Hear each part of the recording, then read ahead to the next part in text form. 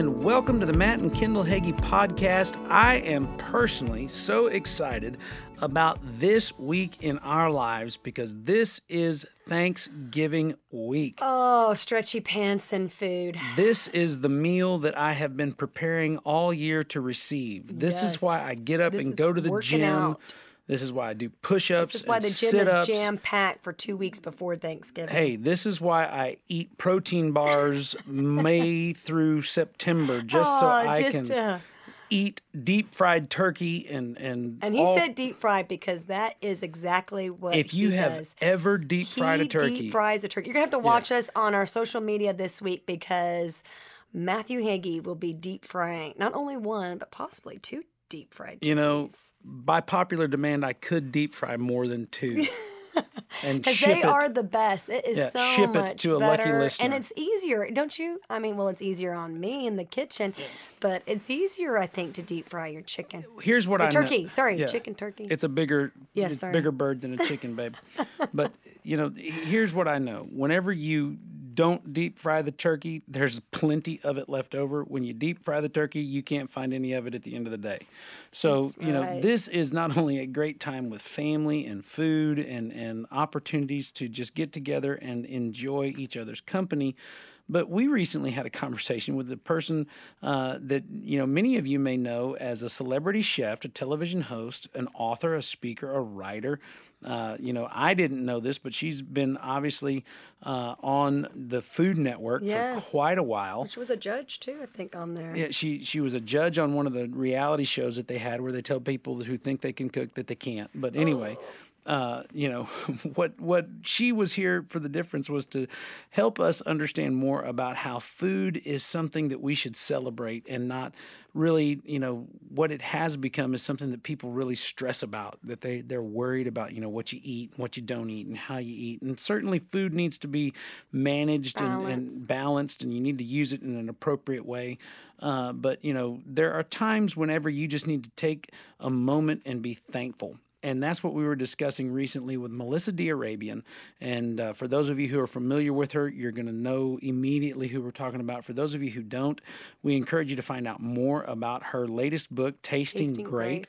And Tasting. Did you say great? Tasting Grace. It was Grace, wasn't it? Grace, babe. Yes. Tasting Grace. Well, I'm thankful for Grace. But you're thinking of Tasting Great because your deep fried turkey is going to be great.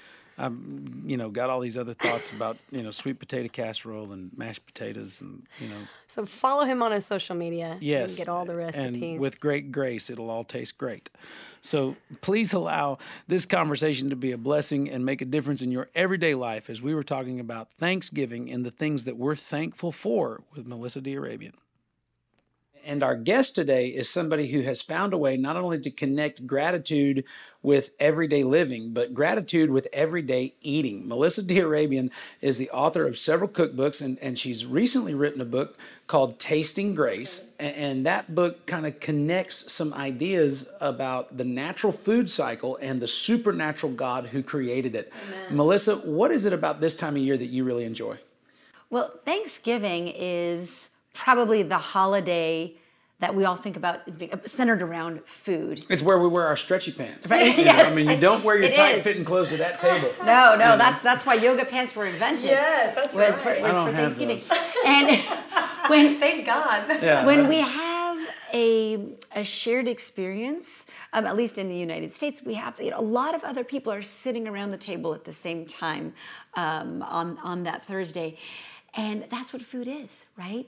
Food is a gift from God to be cherished and loved and leaned into and shared. Food is meant to bring us together. So my favorite part about Thanksgiving is the many levels in which we are really a community and we're brought together around the table. And that's a big part of food.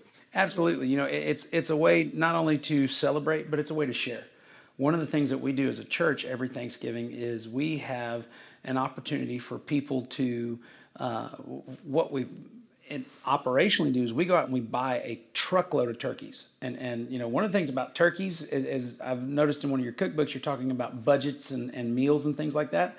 Turkey is cheap meat. And one thing that I don't think people realize is it's on sale all year long. And so we will purchase a truckload of turkeys, and we give our church members an opportunity to buy their turkeys from the church. There's no profit in it for us, but what we do with the money is we turn around, we buy more turkeys and give them out to people who don't have Thanksgiving, and they don't have the money for it. And so in doing that, we've been able to go into communities in San Antonio, and you just knock on a door, and you have a sack of potatoes, you got a turkey, you got a box of stuffing and some rolls, and you say, we just want to bless you, have a happy Thanksgiving. And we don't know who they are. They don't know who we are. They don't have any obligation to come back to the church.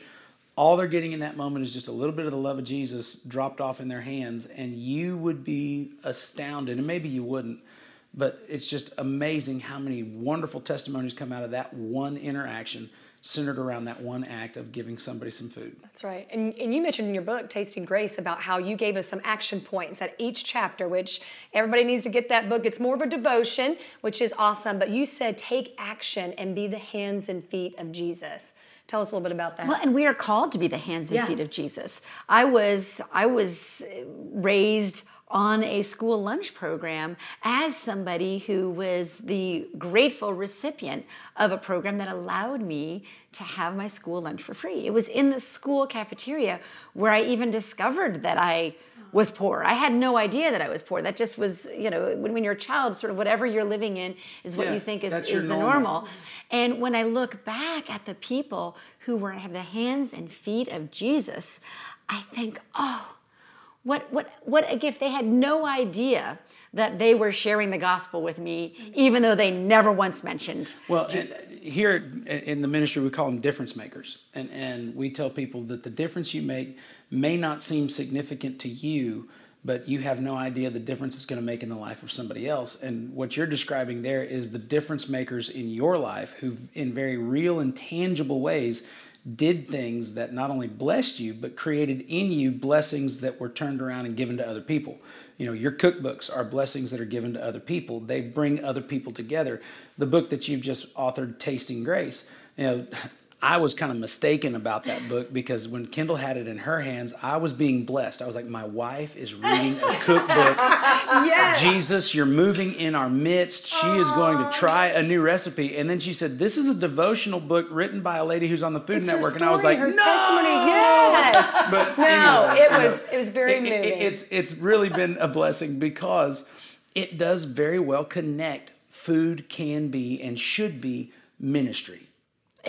Food is ministry. Well, and let's take a step back. How does God use food in the Bible? In so many different ways. I mean, even from the very beginning with the food system he created and putting Adam to work in the garden. He was showing us his genius. He was giving us not only his genius, but his best. Yeah. Right? So we can lean into that joy. When the Israelites had left Egypt and they're grumbling, oh, we should have stayed in Egypt. At least we would be, eating roast right now. Yeah. What does God do? Manna. Yes. Yeah. He doesn't even yell at them. They're not even grateful. Well, God gives them free food. You read Psalm 78 and it says that men ate angels' food. Yes. Which, that's not poetry. That's, if you understand the Bible as a literal text, basically what it means is that God went to the tables in heaven, which one tells us that angels eat, which means when we get to heaven, we get to eat too. Well, and we're promised that, yeah, right? Exactly. Right, we're promised that. That's, as a Christian kid growing up, I was always like, Lord, what are we going to eat when we get to heaven? And so when I read that angels eat, I was like, oh, praise God. But literally what it's describing is, it's like God went over to one of the angels and said, excuse me, I need that bowl. And he took it and he poured it out on mankind. And unfortunately, men didn't appreciate it. And as old as that story is, it's current because there are going to be a lot of people this time of year. They're going to sit down and they're going to go through their traditions and thank God for them. Yeah. But they're not going to take a moment and give gratitude to the God who made all of it possible. And it's not just the meal. I mean, this is something that I think about all the time. Every time you get Thanksgiving with the same people, that's a blessing. Yeah. Because there are going to be people missing at certain tables. There's going to be There's going to be an empty chair. There's going to be a grandparent that's gone. There's going to be a parent that's not there. And you have to stop and say, thank you, God, that I get to do this one more time. Even if that's it. That's something that's effective. And keeping that gratitude going in the cultural space, which is going to tell you, okay, now get into the gym on Friday to work off those calories. Yes. Yeah. Right? Because I'm at least staying out of the gym till Monday. right. But I'm going to do grace. leftovers Friday, Grace. Saturday. if we I can, may yes, fast it on is. Sunday. I don't know. Well, and hey, listen, there's a time and a season, and there's a balance. balance for everything. So, Yeah. us being grateful for food is not licensed into gluttony, for sure. But when we start creating this dynamic of, Thanksgiving is the day that we are, quote unquote, bad on our diets. And then the next day we go in to be good and, sweat on the treadmill to work that off. We're setting up a dynamic where we're ruining both food and exercise, and both of which can be used to glorify God. Right. So that's the tricky part, I think, of Thanksgiving right now, is that we get so sidetracked into this half lie and half truth space that frankly Satan is thrilled that we are lured into, and we need to be careful about that half truth and half lie space that Satan loves. And you're describing balance, and what I know in my own life, and people who have followed my family and my family history, twice in my life I've lost over 100 pounds. Yeah. And in doing so, the first time I went to extreme measures, and I needed to, because I was in an unhealthy place. But what I found out was, as soon as I stopped doing the extreme things that I was doing, and I tried to get back to a balanced life, I couldn't maintain my success. And so I gained the weight back. The second time I lost 100 pounds, I did it in a balanced way. And people would say, "What'd you do? You got to tell me your secret. Yeah, what is the plan? You did something." Give it to And me. I'd say, Right. "I'm going to give it to you. I ate less and I sweat more." And they went, No. Tell me again. And they wanted to know what powder I put in my coffee. And, it was so funny, because if I showed up to church drinking a particular brand of water, they're like, it's that water. And I was like, I could have made so much money endorsing products that had nothing to do with weight loss, because people just assumed that was it. But literally I thought, okay, if I eat this many calories, I need to burn this many more so that my weight will do this. And over time, it worked. Yeah, Now, and choosing food wisely and thanking God for the food that He's given you, honoring, and yes. eating His food, the and food that He created. The benefit of it is, one, I can maintain it. It's sustainable. But two, I can have Thanksgiving. When I was in that extreme diet, I was the saddest Thanksgiving eater ever, because the plates went around the table and I went, no, I can't have that. And no, does that gravy have this? And does this have that? And I was scrutinizing every bite and enjoying none of it. And now I can go, you know what? Today is that day. Bring out the pie and the ice cream and all that stuff, and we'll make up for it somewhere down the road, but I'm not worried about it. And what you're talking about is something that Jesus really explained very clearly in Matthew chapter 6. Don't worry. Don't worry about what you're going to eat. Don't worry about what you're going to wear. Look at the birds. Look at the flowers. If I take care of them like that, I'll take care of you. Am I not going to take care of you? Absolutely. And when you take things out of balance, worry walks in the door and says, "Hey, you better get back in balance, or else you're going to be in trouble." And I love that you bring up this diet exercise. Well, I think I brought it up. I love that I brought it up. Yeah. What a genius move! But I love it. Well, it is the season. Everybody's talking about it. We're getting prepared. For when the did gym holidays. Memberships go through the roof? Oh, January 1st. Yeah, don't even get me started on January 1st. Yeah. January, everybody's signing up for the gym. But I think that ultimately it comes down to us honoring the body that God gave us. And so if we really know in our hearts and our souls that we're eating food that honors God, and not just our bodies as temples, but also His system of food that He's created, and we know that we're honoring our bodies by exercising in a way that is health-giving, really what our weight ends up being with that choice of lifestyle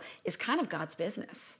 Exactly. Right? But we're so good. focused on, but I want to go. Well, you know what? You have- honor the body, and then let Him worry about what that looks like. You have 4 daughters. Yes. We have 2 daughters. Right.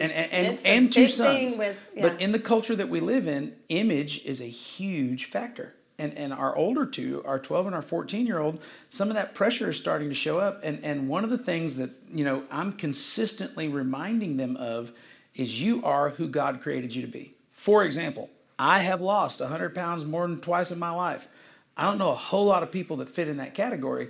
But if I step on a scale and took my weight to a doctor's office, the doctor would go, well, based on the chart, you're morbidly obese. And I'd be like, no, I'll show you morbidly obese. I can get there, and because of those image issues and because of what we've decided Labeling. as natural man we should be, there are people that have to find a comfort in being who you are. That's right. You know, God Right? created you to be. Who God created you to be. And I didn't know you when you had the extra 100 pounds, but my guess is, and correct me if I'm wrong, that you were probably not eating and exercising and taking care of the body that God gave you in a way that, if you were honest, really was honoring God. And so well, food was for me. Right. Yeah. Food was a comfort. Hey, had a bad day at work. Let me go get that bag of chips. And hey, everybody has their own comfort. Didn't Of like course this, they do. Yeah. Yes. And let's also step back for a quick second. Of all the vices and things that somebody can do, food is not the worst. It's the most of them, socially acceptable. right? It's socially acceptable, Yeah. true. But also, and also, it's hard because you have to eat every single day. But I also just want to say, hey, listen, it's there could be a lot worse things you can do than have a bag of chips because you've had a bad day. So let's also just step back and say that.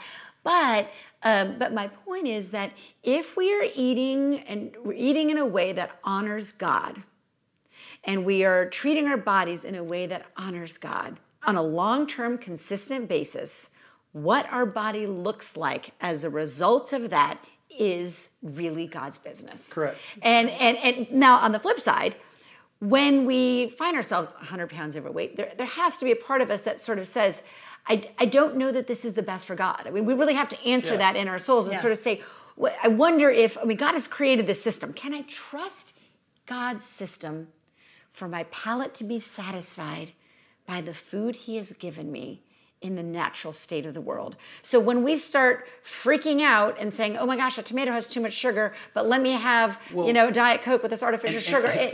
We are outside of that trust system, aren't we? To that end, whenever I lost the weight the second time, I had some very simple rules. One, eat less, sweat more. The next rule was, if God made it, eat it. If man made it, don't. And following that rule, my balance of fruits, vegetables, proteins, and carbohydrates were fabulous. And it wasn't like I had to sit there and look at a scorecard and go, okay, now I got this many points here and I lost this many points here, and oh goodness, I had a breath mint and a Tic Tac, I'm out of balance. Right. And that, I did that once before, it drove me nuts. And this time I was like, no, God made that sweet potato, I can eat it. And God made hard-boiled eggs, I can have those too. And then somebody go, well, do you want pasta tonight? No, God didn't make pasta. We took that and kind of ground it up. And I'm not saying pasta's bad, but in order to bring my life back into submission is really what I considered it. In order to bring my life back into submission, I had to follow that rule. And I still follow that rule predominantly because that's how I maintain my health. Mm-hmm.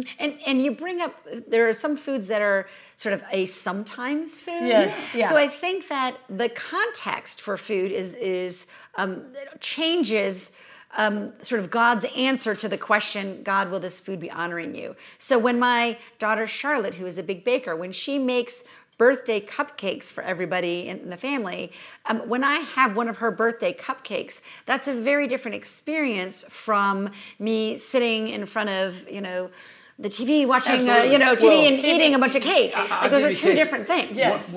My favorite, my crippling desserts, I do not like chocolate. I know, that's mine. Mine's chocolate. Yeah, I mean, everybody goes, Wait, oh, so you you must do love or you chocolate. don't? I don't. He does not I've like And chocolate. you don't like I chocolate? love chocolate. Okay. We're polar opposites. Right, when it yes. comes Kill to- for chocolate. Well, you're right, he's wrong. And her favorite chocolate. That's opposite. Her favorite chocolate is mint chocolate, which I think is disgusting. Oh, it's so But- good. It's so good. Yeah, no, I mean, salivating just they thinking. just mint chocolate chip ice cream. They crawl across glass for it. But my weakness is baked fruit.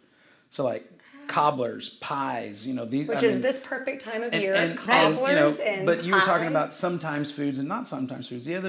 Recently I was on a fast, and one of the reasons that I fast is I'm asking God to reveal things and show. It's just part of my walk, and I make it a point that I don't tell people when I'm fasting. That's between me and God. That's good. And so I was coming to the end of a fast, and it was actually going to break the next day. Well, I walk in the house and I smell peach cobbler. And I was like, how dare Kendall makes peach cobbler? I do. And I turned into the kitchen, and my 14-year-old is standing by the stove. And she goes, Daddy? And I just looked up and I was like, okay, we're breaking the fast right now. Because, I mean, here she is. She's cooked me. I was like, this is her sacrifice of love to me. Yes. How can I look at her and go, baby, for religious reasons, I'm going to break your heart, you know? And I was like, what would God want me to do in this moment? And we sat down and we had a big old bowl of cobbler. Oh, look, I have chills. I know that they can't see that through the podcast, but they're huge. And crazy. Who is this? But isn't that beautiful? Yeah. That we can really make honoring God the priority in all of it. It really told me a lot about what it's like when we worship the Lord. Oh, amen. Because, yes. You know, I'm going to tell you here on the podcast, was it the best cobbler I've ever had? Yes and no. Mm-hmm. You know, it was a 14-year-old's version of cobbler. But because of who made it and why she made it, it was the best cobbler I had ever had. And you know, when I sing my song of praise to God, is that the best song he's ever heard? Yes and no. He's got angels up in heaven, could sing bells and whistles around anybody here on earth. But because it comes out of his child's heart for him, he goes, that's the sweetest sound I've ever heard. You know, I love that idea of the yes and no, and using our experience as parents to give us a glimpse into how God looks at us. And when we shun the peach from the tree or the tomatoes from the vine because there's too much sugar, but then go into a laboratory and concoct, crazy concentrations of sweetness, but without any calories, I can't help but wonder, how does that make God feel when we just sort of poo-poo on his gift and go, do you know what I mean? It's like my kids when I make a home-cooked meal and when they're little, like, never mind, I just want to have a chicken nugget. I'm like, wait, what? What? We just made history. We said poo-poo on the I podcast. That's awesome. That's a mom thing. That's a common. Hey, I get it. You know, I'm just as a pastor. This is we broke a ceiling here. You know, ladies and gentlemen, uncharted territory has now been cast here on the podcast. She's a trailblazer. Yeah, she's out. She's pioneering. But you're exactly right. I mean, we reject what God has created and substitute it with what man has created, and that's not just food. That's food. That's church. That's relationships. I mean, how many times did God tell us when you get home from work, check Twitter? You know, he said, no, love one another. You know, sit down and talk to each other. I mean, when we go to the table, digital is not allowed. You know, and it's kind of gotten to be a thing because our 4 kids know that that's forbidden. And when we go out and we're with mixed company, and, you know, somebody else's child who, you know, that's their rules, that's their house, that's their table. They pull out their cell phone and start watching Netflix. My kids are like, I mean, that's okay. Yeah, wait, Netflix works outside of the home? You know, are you going to be in trouble? You know, and I'm like, this isn't your house. You don't get to judge. You know, but it's one of those things where they have an association that this mealtime is fellowship time. This is family time. Don't stare at that little screen. Talk to each other. And that's how God created us, you know. And when we turn that away, just the same way we're rejecting the strawberries for the NutraSweet, you know, when we turn away the open door of conversation that's created around the table for something else, God looks at it and goes, that's not what I made it for. You know, and anytime we use something for the purpose that it was not intended, it's being abused. Absolutely. And, you know, we're talking about food. Food really is a glimpse into, it's a microcosm of so much more, the bigger story. And, you know, if you notice that God does that all the time, he gives us these little glimpses through the small things. So, you know, Jesus is the bread of life. You know, the real bread is still waiting for us. You know, the meals we get Thanksgiving, you know, that's a small peek into the joy of our final banquet. So we get all these little glimpses, you know, the manna being the angel's food, which, by the way, I love that manna is sweet. Right? It's described as being honey-like. Yeah. So God knows that we love sweet. He created a palate that likes sweet. So when we're having pumpkin pie, you know, it's probably sweeter than manna for sure. But maybe it tastes good because God wanted us to enjoy and have a palate. So if we can trust that our palates will be satisfied by by the food that God gives us, then we're in a great space. Now, of course, because we abuse, as you talked about, we abuse our palates and our taste buds and food, and then now our palates start craving a level of sweetness and a level of fat and a level of sugar that no longer fits into that God model of that feedback loop, as it were. Well, I remember when I went and was following the rules of if God made it, eat it, and if man made it, don't. How flavor changed. Blueberries became sugar cubes. That's right. And people would say, aren't those bitter? I was like, oh no, they're so sweet. And then to the reverse, when I put processed food, not that I went back to it heavily, but I mean, we were at a ball game and somebody said, would you like a hot dog? And I thought, you know what? I haven't had a hot dog in over a year. I want a hot dog. And I bit it and it was like a salt block. I was like, oh, this is terrible. And they were like, really? It looks good. I was like, no, it's fine. And I said, my taste buds they're in shock, And it's amazing how when you kind of deprogram what you've done and reprogram to God's intention, how much better life tastes. It really does. And the good news is it doesn't take all that long for your taste buds to adjust. No. And to get into Yeah, I got right back God's into hot space. dogs real quick. Yeah, right. Adjust. Well, Yeah, and by my third in both one, ways. by the fourth inning, I was fine. You were fine. Yeah. That's great. And the other piece is, we're not the food police. No. And listen, everything in moderation. Absolutely. So if you're craving a hot dog, great. The issue then becomes when we are just grabbing the hot dog because we think we don't have time to make a salad. Comfort ourselves. Yeah. So having having a hot dog every now and again is sort of not the end of the world. I think God will kind of be okay with That's that. right. Absolutely. Everything in balance. But hey, it's Thanksgiving coming up, so enjoy the food. Don't even count the calories. This is not that guilt-free. balanced day. That's but right. To bring some balance to the day, Melissa, as we're signing off, one thing that you're very thankful for this Thanksgiving. Well, oh my goodness, you sprung that on me.